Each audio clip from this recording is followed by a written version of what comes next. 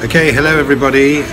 This week we are in Sorong in West Papua, and I'm with Daniel Prakarsa, who is the head of sustainability for the marketing side, or the supply chain.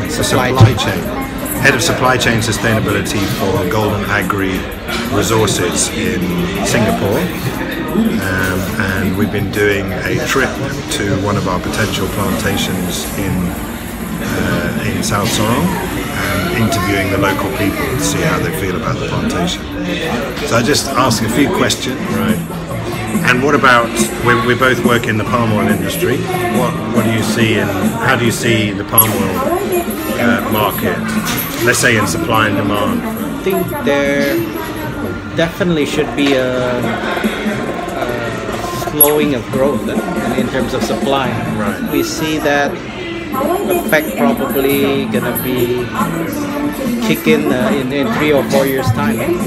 But I think the planting seem to have been slowing down. And then in sustainability, what do you see the main theme this year in sustainability? Sustainability, I think there's a lot of work on supply chains. I think there's also a lot of more focus on social issues now. I think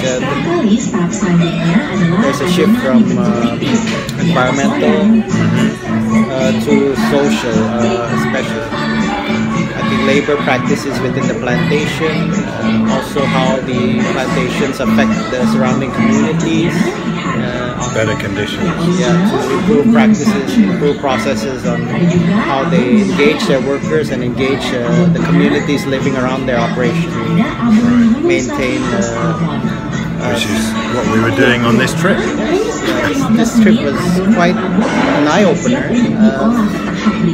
Sorong, first of all, very impressed on what's going on this is the first time I visited Papua. Papuans, we visited a village. They were very